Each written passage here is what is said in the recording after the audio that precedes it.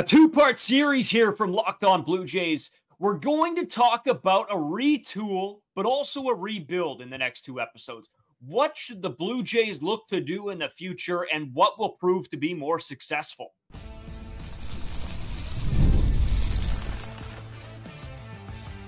You are Locked On Blue Jays, your daily Toronto Blue Jays podcast. Part of the Locked On Podcast Network, your team every day.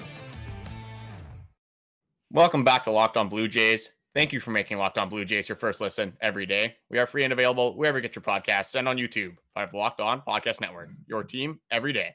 This episode is brought to you by Booking.com. The rights they can make you a fan of any city, even your baseball rivals. Book today on Booking.com, the official accommodation partner of Major League Baseball. Get the Booking.com app today. As always, I'm Braden Iwasco. He's Carter First. You can find us on Twitter, Braden5Iwasco. Carter First, too, as well on Instagram and TikTok, at Locked On Blue Jays. If you haven't subscribed on YouTube already, we'd really appreciate it if you did. That helps us out, keeps us at the top of your guys' page. We're trying to get the gang of all Blue Jays fans in Blue Jays land to come on down and subscribe. So you might as well if you haven't already. Couple other things. Our shop is available. We got some cool designs, more coming, but we got a lot of them out there. So go check the shop down below in the description. It's lockedonbluejays.myspreadshirt.shop.com. Or you can hit the Discord as well, and you can join there to chat anything Blue Jays. A lot of Blue Jays fans in there already, so make sure you guys go and join that. A lot to get into over the next two episodes, right? We have been debating it all season long of should the Blue Jays rebuild? Should the Blue Jays retool? Well, there only really is two options, and I think we know which direction they're heading in this season. But that's not saying that it's the right option. We're going to go over both. Today, we're going to majorly focus on the retool. And then tomorrow's episode, which you guys will see tomorrow, that'll be the rebuild. Talk about the rebuild and is it a good option for this team? But right now, Carter, we're going to start with the retool. And I think, maybe you just give a quick little breakdown on what the difference really is between the retool and the rebuild. For sure. These have been two words that we've heard a lot this offseason and just a direction that the Toronto Blue Jays should go with. So let's start with the retool, which we're going to talk about today. So a retool is just you have your core set of players. That's how I explain it. You have your core set of players on this team. It's Vladdy Guerrero Jr., it's Bo Bichette, it's your George Springer, which is kind of unfortunate at this point, but it's your Dalton Varsho, it's your Kevin Gausman, your Chris Bassett, your Jose Brioses, players like that, players of value, usually locked up long-term, the better players on your team, the players that are going to be difference makers in a deep playoff run or just a long season. When you're looking at a retool, it's players that you look to address for free agency. So that's what the Toronto Blue Jays are doing right now. The majority of their players, the guys that you're relying on, Vladdy Guerrero Jr., Bo Bichette, you're just trying to build around these types of players. You're just adding different players from throughout the league. Maybe it's from your system, just different players to try to complement these superstar players that you already have on your baseball team.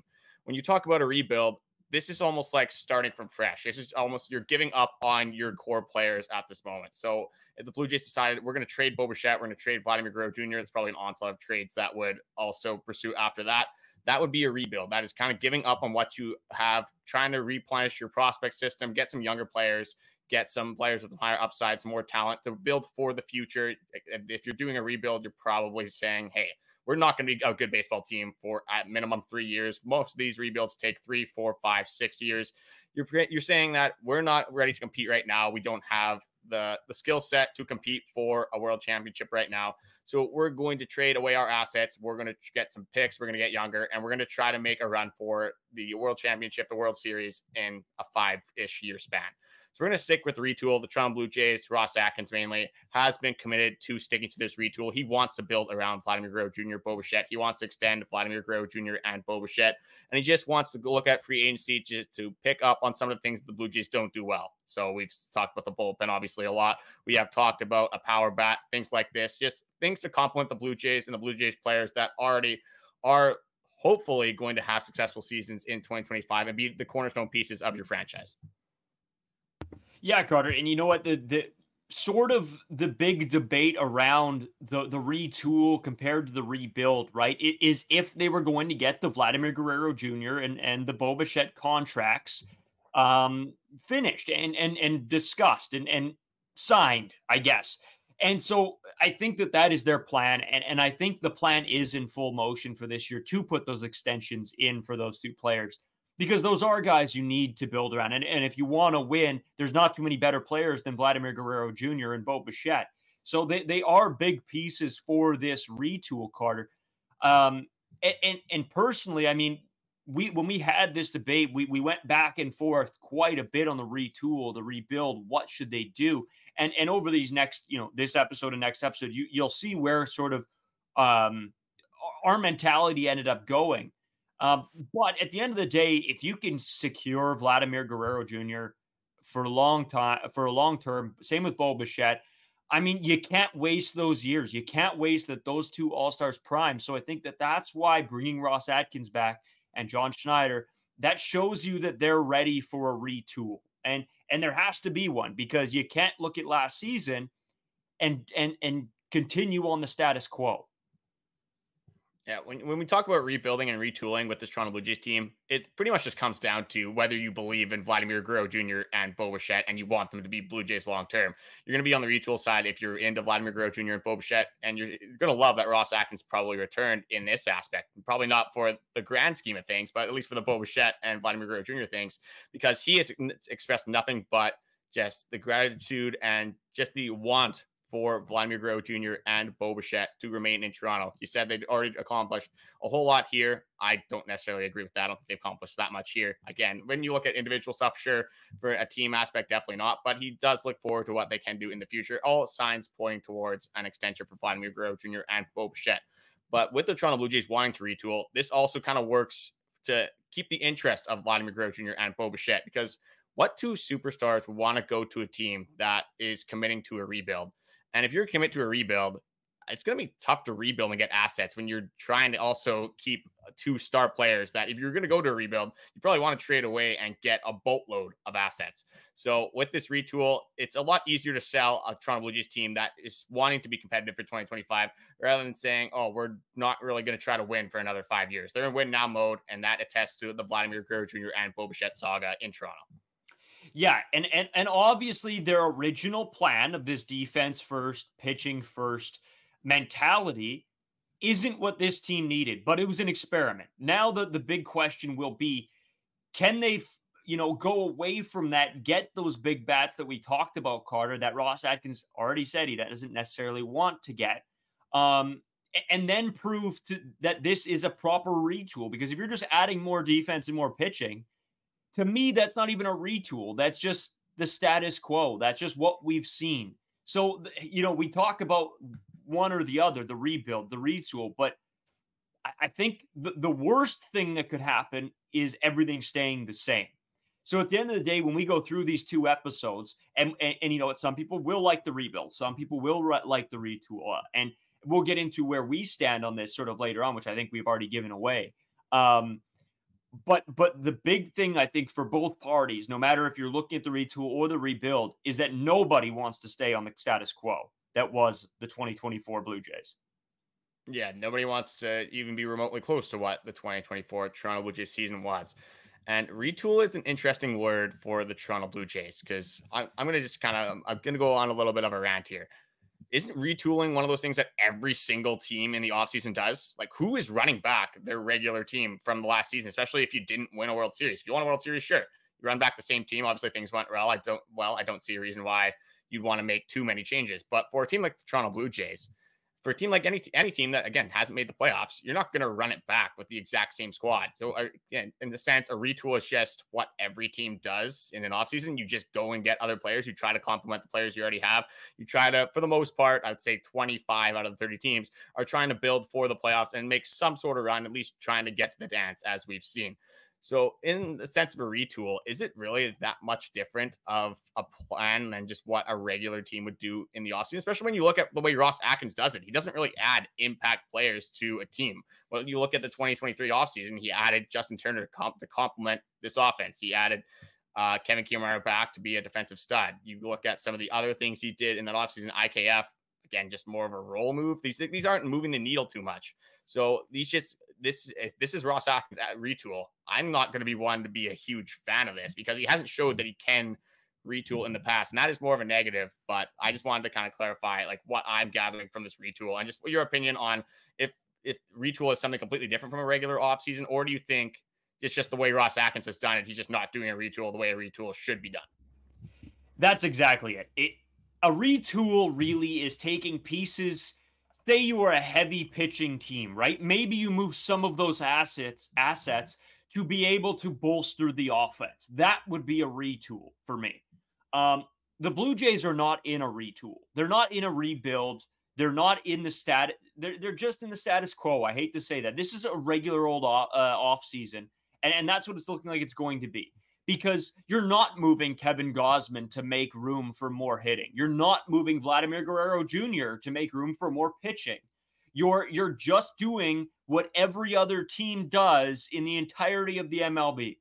That's why when general managers and everybody, coaches, all use this term, it's a blanket term for having a normal offseason and hoping, and you're trying to pump up the fans by giving them this word. But I think at this point, everybody in the sports world has heard rebuild, and everybody's so scared of the word rebuild, and everybody knows what the word retool is. It's just the status quo replacement. And so at the end of the day, we can talk retool, we can talk rebuild, we can talk status quo, we can talk business as usual, but really it all means nothing until they make that first move that shows you and proves to you that a real change is happening. Yeah, for me, like if Bo was traded for some other assets that you wanted to still win in 2024, that would be more of a retool. Like, yeah, just signing free agents is just regular business. It's not, you shouldn't be getting a huge award for completely changing the Toronto Blue Jays. You're not changing the Toronto Blue Jays. You're just adding pieces to just complement an offense, complement a pitching staff. So I want to see if Ross Atkins actually does use the actual word of retooling, and maybe he does move on from somebody in this offseason. Maybe there is a random trade that we do see. Maybe it's Alejandro Kirkby move. Maybe it's Dalton Varsho, which would be crazy. Again, when you look at assets on the Toronto Blue Jays and the want to win for next year, they're kind of in an interesting spot because you're not going to trade a pitcher like Kevin Gausman, even though he is coming towards the end of his contract. But if you want to compete for 2025, you will get rid of your ace. That's the opposite of competing. That's not what you want to do. So I think when we say retool, it's going to be interesting to see how Ross Atkins interprets this word of retooling and how he kind of lays this out in front of us. So we want to go over some positives of the retooling, some negatives of the retooling, and just, again, a bunch of different perspectives and saga that goes into this, process of what the 2024 offseason of the Toronto Blue Jays is going to be. So a lot more that we want to get into, but we do have a couple of things that we want to mention. So we're just going to take a short break and come back to you with some more Blue Jays content coming up. Today's episode brought to you by Booking.com. Yeah, I always tell you guys how much I love using Booking.com. Explore those U.S. cities you've always secretly wanted to learn more about. Maybe it's time to taste test your baseball competition stadium cuisine. Luckily on Booking.com, you can find the stadium stay that's just right for you. With Booking.com's wide variety of choices across the U.S., you can go incognito to all your baseball rival cities. We're heading down to Vegas, February. So I am scouring Booking.com to try to make this trip happen. So you know what? And it's helped us in New York. It's helped us in Minneapolis. It even helped us in Toronto. It is the app that just saves you so much time. I'm telling you. Booking.com delivers the exact right U.S. stay for you. Booking.com can help you book a stay that's close to your home teams or rival stadiums. Check it out. Booking.com. Booking.yeah. So, Carter, we talked about what a retool is, right? And what the differences are. The big question is, what are the pros of a retool? And tomorrow we'll get into what are the pros of a rebuild. Today we're going to talk about the pros and cons of the retool, Carter, because there is a lot to look at, right? And when you're making a decision between the two, or I guess if you want to throw the status quo in there as the third option, But let's start there. Give me a pro and a con, and let's start there. Go pro con, and we'll sort of go back and forth a little bit. Sure. We'll start with the pro, and the most obvious pro of what a retooling should give you is that it should, in theory, give you the chance to compete for a World Series in the year 2025. Is it going to? Is the argument, again, that could be on the negative side of it, but in reality, and what a retool should be, is you should be semi-confident in what you have. And if you are retooling, you should be confident that you at least can make some sort of a playoff run. Your end out goal obviously is winning a World Series. So if you're going to be, if your aspirations are to make the playoffs, you want to go deep. You shouldn't just, I want to make the playoffs and make the first round of the playoffs, whatever, make the wild card series, because that hasn't worked out, obviously, for our Toronto Blue Jays organization. You want to be able to compete. You want to make a deep playoff run and win a World Series. So the positives of retool, again, you're not rebuilding. You're not giving away all of your superstars. Baseball should be better in Toronto. You should be seeing a better caliber of baseball in Toronto. So that would be a big positive of the retool. So the negative of retooling in this other aspect, I guess, which would be the opposite, would say you do this retool and things just don't work out. You don't make the playoffs and everything goes bad. You have almost a recreation, again, I don't even want to say this, of 2024. You don't make the playoffs, and then you miss out on some of these assets. Chris Bassett, maybe you cut your losses at the trade deadline. But again, at this point, you could, if you wanted to rebuild anyway, you could have moved on from Vladdy, you could have moved on from Bo, Chris Bassett, you name it, all these guys in the offseason, and gotten a lot more in return for what their value would have been, with their contracts being still a full year on their contract. And you have 45, 50 games left at the All-Star break, or at the trade deadline, sorry, I should say. You're not going to get as many assets back in return for your superstar caliber players.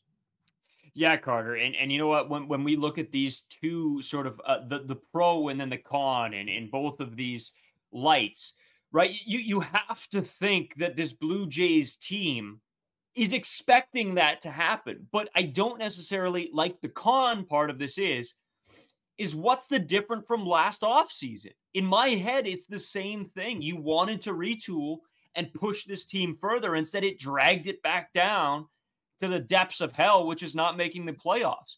So in my head, we've seen the con. Now, the big question is, will this management group learn from that and learn from their mistakes and learn to be successful this offseason? That's going to be my big question. And that's going to be the biggest thing. It's going to be success level. It's going to be the big measurement of this, if this season was successful or not.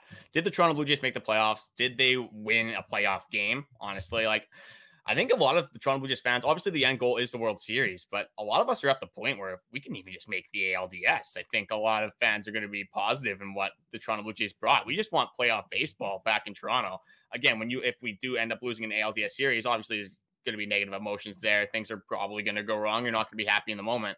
But I think at that point, you can look back on the season and be like, hey, at least we tasted playoff baseball. We had a little bit of fun for the playoffs and just had a fun year in 2025. Obviously, making the playoffs is a lot more fun than having a season the way the Toronto Blue Jays season went in 2024.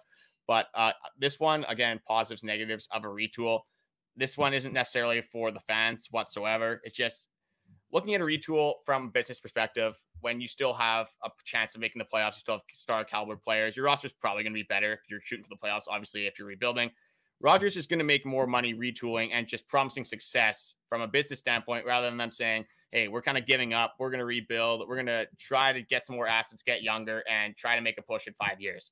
That doesn't really show a lot of hope or excitement for Toronto Blue Jays fans. So in this aspect, from a business perspective, it makes way more sense with the market the Toronto Blue Jays do have to say that, hey, we're going to try to compete, even if they don't necessarily have the cards in place and the skill set that would actually allow us to make a deep playoff run. It benefits them way more from a business perspective. And as we know, money runs the world. So I think the Toronto Blue Jays, they are more willing to put an okay caliber team on the field and promise success rather than admitting and actually facing the music and saying, hey, we don't have the skill set. We don't have the ability to compete with the New York Yankees, the Houston Astros, the Detroit Tigers, apparently, the Baltimore Orioles, these caliber teams. And they can't face the music. So it benefits them more in the long term to say, hey, we have a chance. Yeah, Carter. And this is what I sort of was talking about early in the episode of teams being afraid of the word rebuild, right? They don't want to go full rebuild because that means see you later money in the pockets of all the people that run everything. So no one is going to like that. And honestly, even the retool is getting to that point. Teams don't even want to say that, but it's the word of the times right now. And to be honest with you, they need to. They need to bring in money, and money helps pay some of the players that you hope to bring in. So as much as you hate when teams do this because they are sort of, pulling the wool over our eyes, at the end of the day, the money that they make is going to be money that they pay the players. And if they're not bringing in very much money, they're not going to put very much money back into it. The Oakland Athletics. So there you go, right? And so at the end of the day, you want Rodgers to make money. I think as fans, we want Rodgers to make money so that in an ideal world, they give us a better baseball team. Has that worked out? Not necessarily, but in theory, that's how it should work. It is and it isn't, because Rodgers also has their hand in a million other business opportunities. The other hand, in the NHL, obviously, where do we pay, not necessarily us, but where do a lot of Canadians pay their phone bills? Like, Rodgers is more than fine enough to, like, they don't have to rely on what they're getting from their baseball, from their fans, and saying is, oh, the attendance from their baseball games. Rodgers is making more than enough money that they should be able to, again, this is more of, I guess, a positive for the retooling. They should be able to pay some free agents. They should have the money to be able to sign some of these big free agent players and bring some talent to this squad. So the money should not be a problem for this Rodgers team.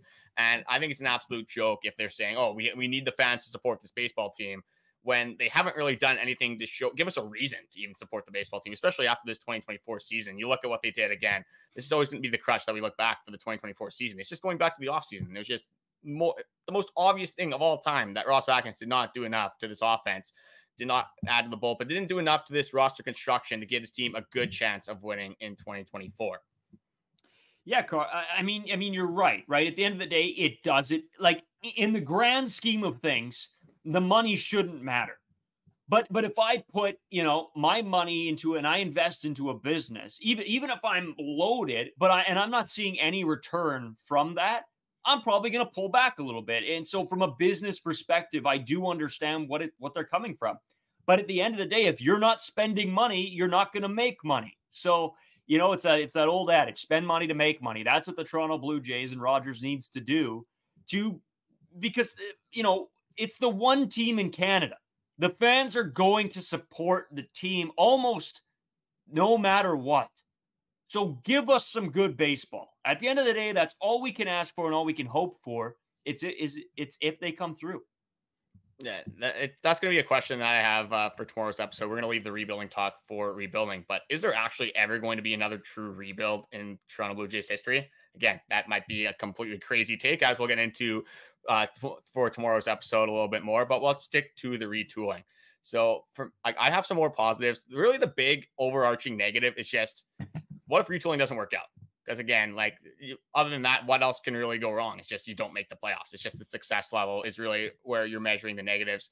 And I guess the other one would be like that asset management, is that if the retool doesn't work out and you already have a plan to kind of rebuild after, why wouldn't you just move on right now and kind of start the process earlier? As a sense, you're kind of just wasting a year is the other negative as to the retool if things don't work out. But another positive that you could look at for this retool is that you just kind of did get a haul from this last trade deadline. So you do have some prospects. Again, maybe they get have some good seasons in AAA. Maybe they start in the MLB team and they start progressing and they get better and they can become MLB regulars. So there is some hope for the prospects that you got at this last deadline.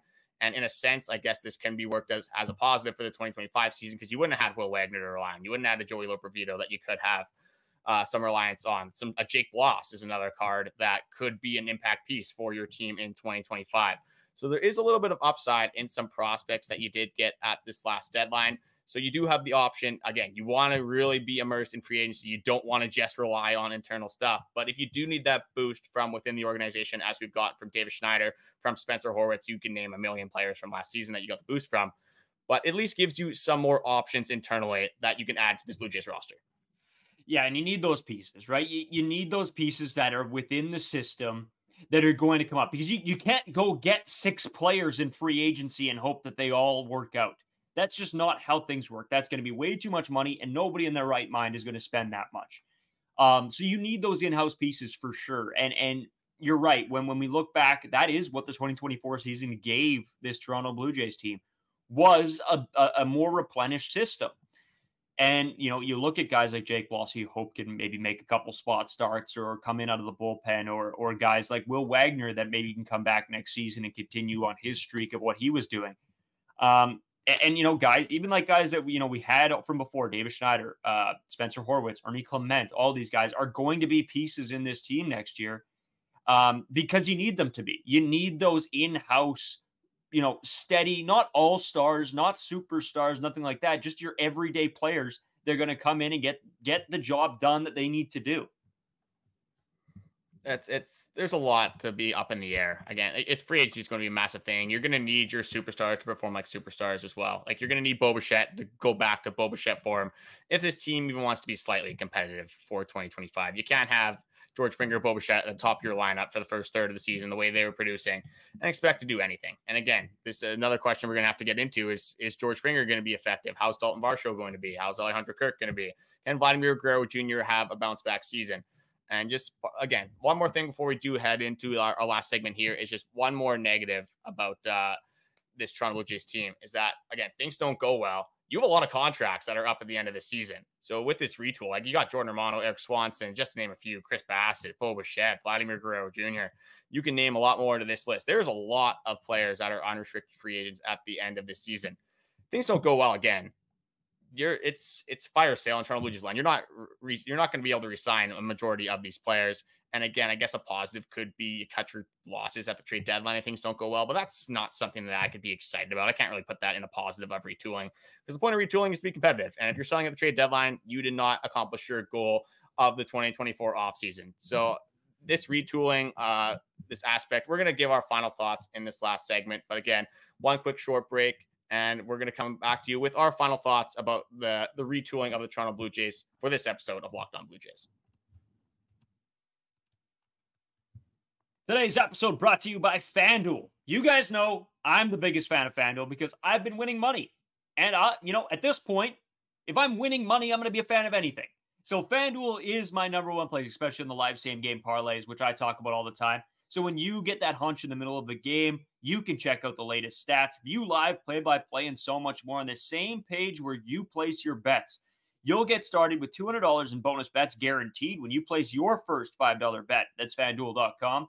Like I said, just go in. You can check to see how many people have placed the same bets as you, which I really like. I want to know, if I'm in the majority. Because if I'm placing a bet from left field, well, I don't necessarily know I want to place that one. So maybe I'll go throw it on something else, or maybe I just got to pick a different sport. I don't know.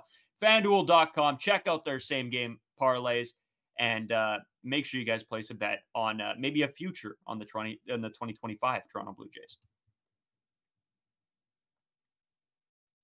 Today's episode also brought to you by Game Time. I am going to use Game Time almost on the weekly here in Winnipeg because we will have Winnipeg Jets games. So I'll be trying to go to a ton of those this year, and Game Time is the best place to get tickets. It makes it so easy.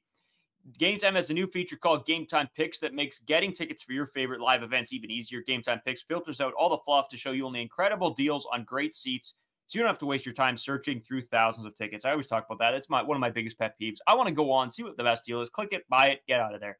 And another great thing with them is they have the all-in pricing, so you know what you're paying right immediately when you click on the ticket. You don't have to go to the checkout and then see what all the extra fees are. It's fantastic. They also have the lowest price guaranteed, or Game Time will credit you 110% of the difference. Take the guesswork out of buying tickets with Game Time. Download the Game Time app, create an account, and use code LOCKEDONMLB for $20 off your first purchase. Terms apply. Again, create an account, redeem code LOCKEDONMLB for $20 off. Download Game Time today. What time is it? Game time. So we've given you what is a retool? What is it going to look like? What are the pros? What are the cons? Now I think it's time, Carter, for us to give our opinion. Do we think that this is the proper way to go for the 2025 Blue Jays? What are your thoughts? See, I have my overwhelming argument with this is that I do think that the Toronto Blue Jays have the tools right now within their organization. When you look at free agency, things like that, when you look at a roster standpoint, they do have pieces that they can build around that I think they can be competitive and battle for a playoff spot next season. Am I so sure they can go deep into a playoff run again? Things like this, it's tough to really fathom that at the start of a season when you have your roster, because I think things can translate on paper very well. You can look very good on paper, and then you go on the baseball field and things don't work out very well. So I think the Toronto Blue Jays could compete next season. I think that is a possibility. And I would normally say that I think the Toronto Blue Jays should retool. I saved my one negative, my biggest negative about this team and this retooling process for this, because I think this is the reason why I don't think a retool is going to work for the Toronto Blue Jays. And it's who you have doing the retool. It's Ross Atkins. And it's just the history. We've seen Ross Atkin has not been able to put together a very good team throughout free agency. The only success really Ross Atkin has had throughout free agency is, yes, he signed Marcus Semien. That was a good move. But again, this guy was already an established baseball player. He's had a career year there. Robbie Ray, that you can contribute that. Again, I'm giving that more to Pete Walker, not so much as Ross Atkins. Really overwhelmingly, Ross Atkins has not shown that he can put together a competent baseball club that can be competitive and can go together and make a deep playoff run in 2025, especially when you're looking at the Toronto Blue Jays and what he's done. So for me, it's Ross Atkins, is that you don't have the right captain at the helm to put together the team that should be able to compete for 2025. I just don't think Ross Atkins has it within his mind. It's not in the cards for Ross Atkins to actually put together a competitive team that can make a deep playoff run in 2025. Yeah, and you know what? You sort of took the words right out of my mouth, Carter. At the end of the day, I don't want to see a rebuild. I really don't. I think that would be horrible. It would be a long season after season after season to do a rebuild. But at the end of the day, I just don't trust Ross Atkins either. I don't trust the moves he's going to make. I think in my head, I have a plan of what it should be. And yes, you can call me armchair manager, whatever you want to call me. But he's proven to me over the last 8-9 seasons that he just doesn't know how to build a winning baseball team. And why he was brought back when you could have brought somebody new in and handed the keys over and let them go full reign. At the end of the day, I'm sort of just done. Like I just don't want to be put through the same thing again. And I feel like that's what's on the horizon here with the 2025 Blue Jays. Yeah, it's sort of like fool me once, shame on you, fool me twice, shame on me, right? It's like we've seen this just play out multiple times, and it's one of those things. Like we've seen the same thing over and over again. Nothing's changed. Why would we believe that anything is going to change? If we had a retool, I don't even necessarily care who it would be. It's just I know that Ross Atkins has not worked for the Toronto Blue Jays. You get a new face in here, it gives you some hope. That gives you, again, I rather have a situation that you don't know the outcome, where you have a situation where you have repeated history of what has happened with the Toronto Blue Jays organization. You decide to run that back thinking something is going to change. That's kind of where I'm at with the Toronto Blue Jays organization, is that you haven't seen it work. Why run it back with the same guy again? If you had a new guy doing this retool thing, I think that's the best way you can run this Toronto Blue Jays team. I think if you have Ross Atkins at the helm, I don't think you rebuild either, because I don't want Ross Atkins rebuilding his team. You kind of saw how that worked out. I think if you're going to run with Ross Atkins, I guess you do it in this retool way, but I just think you move on from Ross Atkins and it solves a lot of your problems. Yeah, and we've gone over this plenty of times. We both understand, and I think a lot of the other fans also understand, that it's time to move on from Ross Atkins, and we don't trust him with the keys to the castle. But at the end of the day, this is where we are. And do we have faith, and do we think that this is the best option with what we know right now, that Ross Atkins will be back, John Schneider will be back, and this is the direction we think they're going into? Is this the right decision right now with those two guys at the helm? Yeah, probably. You can't be the status quo, and you can't do a rebuild. So I guess with the options that are presented, this is the best option for the Toronto Blue Jays. Yeah, if Mark Shapiro, I guess had his head screwed on a little bit better. I don't know. Maybe Ross Atkins proves us wrong and he does figure it out, but he'd have to completely change history. And history writes itself usually. So again, it's tough to get excited when you've seen Ross Atkins and what he has done. But at the end of the day, you still have Vladimir Guerrero Jr., you still have Bo Bichette, you still have guys on this team that have shown that they can be very good players in baseball. And who knows, like we said about the John Schneider stuff, maybe Ross Atkins isn't the only guy making these decisions. They did fire a bunch of guys within this organization, not as much as we hope for, but there has been some changes. Maybe the new faces help them out in a sense. Maybe they steer them in a better direction. But unfortunately for us, our hands, all of our chips are in with Ross Atkins, and Ross Atkins is going to be the guy that does make or break the Toronto Blue Jays 2025 season. So I guess we better jump on board with this retool. I hope that he can sign Vladimir Guerrero Jr. and Bo Bichette. That's the positive of Ross Atkins, is that he has expressed a lot of interest in those two. And as we've discussed on this podcast, me and you want them back desperately. Some Blue Jays fans don't agree, but that's the fun of being a fan of a sports team, is that not everyone's going to agree. You're going to be able to get into some debates, some of them a little bit more emotionally guarded than some logics. I guess people get emotional about baseball. How can you not get romantic about baseball, as a quote has said? But Braden, you got anything else to add about kind of the retooling aspect of the Toronto Blue Jays? Not really, man. Not really. We've covered it, right? We know what the plan is and what it should be. It's just the execution. At the end of the day, that's what this comes down to, is Will Ross Atkin be able to execute the plan? We'll have to wait and see. Again, we want to, mention as well, tomorrow's episode will be the rebuild. Let's take a look at it. Are the Blue Jays thinking about a rebuild? If next season doesn't go their way, is the rebuild in the cards? That'll be a question for tomorrow's episode. So hopefully you guys tune in. Also, Friday's episode will be the Locked On Blue Jays Awards. Big show. We'll be talking about all the big plays, which players deserve this and this and this and blah, blah, blah. We'll get into it. It'll be a fun show. We're going to have a blast with it. It's not going to be the most super serious thing of all time, but it's going to be a lot of fun. We're going to talk about it. We're going to talk, give the guys flowers that need to. And, the guys who didn't play well, they'll hear about it too. So, Carter, anything else before we sort of head out of here on this Tuesday night? No, it's a little bit more about the award show. We'll have some serious awards. We'll have probably the odd one that's kind of just thrown in there. Maybe a Bradley Zimmer award, maybe a Charlie Montoya award. We'll figure it out. We have a lot of them talked about already, but we still have some to add in as well. So if you guys have some ideas, probably over the next day or two, we're going to finalize our awards within the next couple of days. So leave a comment in the Discord, obviously YouTube, Instagram, or Twitters are obviously at the bottom of the screen. Braden 5 Owalsko, Carter First 2. So if you have any ideas, let us know. But just thank you guys for watching. And hopefully we'll see you guys tomorrow. And then obviously for our award show on Friday.